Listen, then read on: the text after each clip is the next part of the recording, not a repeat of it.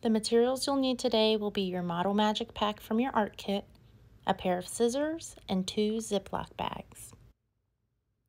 The first thing we're going to do is open up the Model Magic pack. You can just pull it apart to open it, or you can use the scissors and cut it open. Just make sure you're keeping the wrapper because we are going to wrap up the other half of the clay in just a minute. Now you're going to take your scissors and cut the clay in half. Put the other half of the clay back in the wrapper and make sure you're pressing out all of the air and that you're folding it over. And then you can put it in one of the Ziploc bags. Make sure all the air is pressed out and that you're closing the top so that it doesn't dry out for next week, and you can go ahead and put that aside. Now we're going to cut your clay in half. You're going to roll it into a sphere or a ball, and you can use the table and roll it in a big circle, or you can use your hands.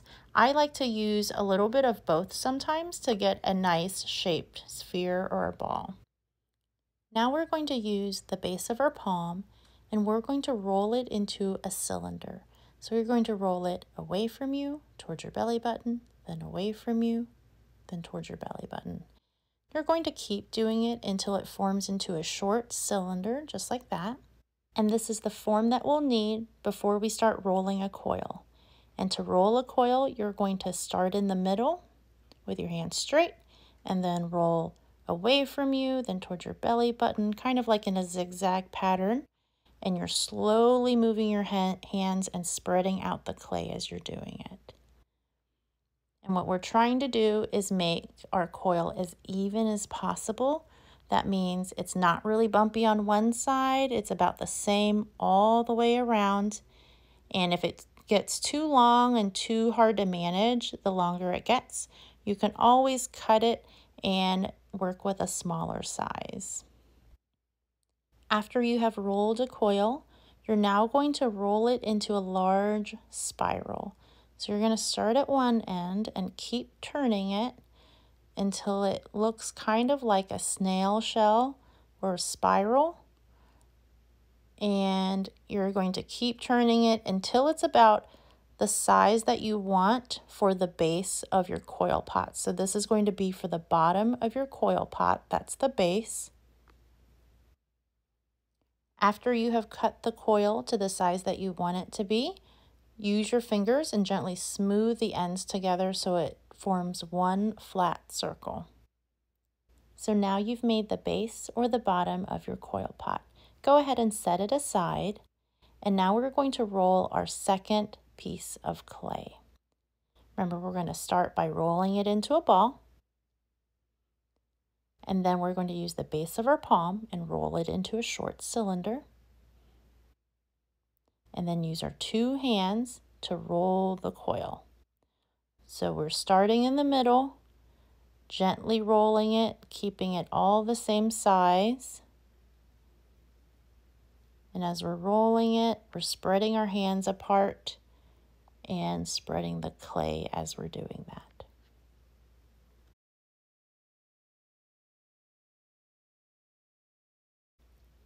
After we've rolled another coil, we're going to add it to the base of our coil pot to make the foundation. So I'm going to cut it in half because it's a little bit long and I don't want to accidentally break the coil. So I'm just going to place it on top of my base and carefully trace around, following the edges of the base to form the foundation. So this is going to form the walls or the foundation of your coil pot, and you'll start to see it's going to start building up and get taller as we keep going. So now I've added one coil. I'm going to add another coil, and that one seems too short, so I'm going to use the other piece and place it right on top, making sure it matches. And then I'm going to cut it when I get close to the end. Push them together and gently smooth it so you don't see the seam. And you'll see now I have 2 coils on top of my base. And now we have the foundation, which is going to make our coil pot stronger. Now we get to add different coil designs and continue building up with our coil pot. Now I'm going to roll my coil a little bit thinner so that I can make a bigger coil pot. You want to be careful because we don't have very much clay. That if you roll the coils too big and too thick, you're only going to be able to use a little bit of clay and your coil pot might be shorter and smaller. So if you want to make sure that you get a nice big coil pot, make sure you're rolling your coils thinner. So almost like a string, like kind of like a thick noodle. So I'm rolling small spirals and I've cut them into separate pieces. I'm going to be using small spirals to add a pattern to my coil pot. But most importantly, it's also going to add the wall to the coil pot as I make the coil pot taller and bigger.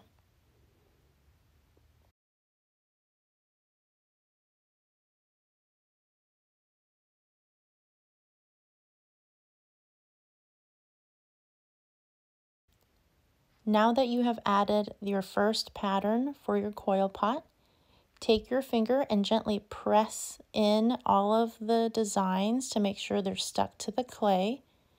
You can also take this time to reshape your coil pot if it started to get a little misshapen or crooked.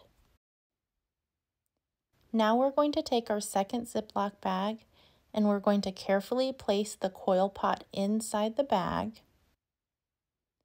This is going to keep it soft until next week when we start working on it again. Make sure you're pressing out all of the air and that you're closing the top so no air is going to get in. If it is open, it will start to dry up and next week it will be too dry to continue working on. So make sure all of the air is out and then place it someplace safe for next week.